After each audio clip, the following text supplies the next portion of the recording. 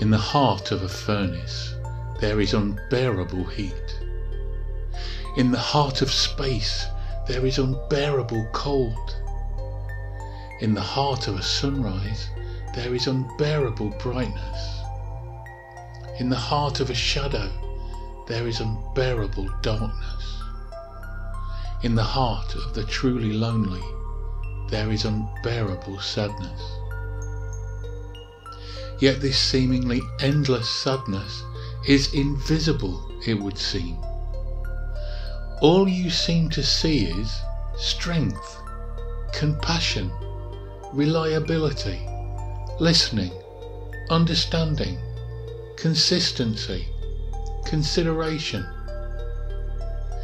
You can discuss your troubles and concerns and always receive a thoughtful, considered response with your best interests at heart. You see what you need and you receive what you wanted and, of course, what you expected. You do not see my need, for you are focused on yours. You do not feel my pain because you are describing yours.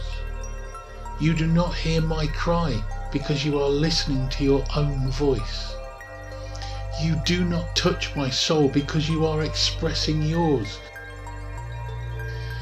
You do not sense my struggle because I am practiced at hiding it, and you are not practiced and are not looking too far beyond your assumption that I am all right.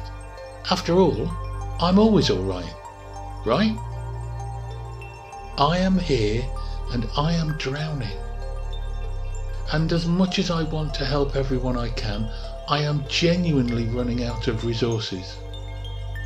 Yet it would seem that I am destined to remain invisible.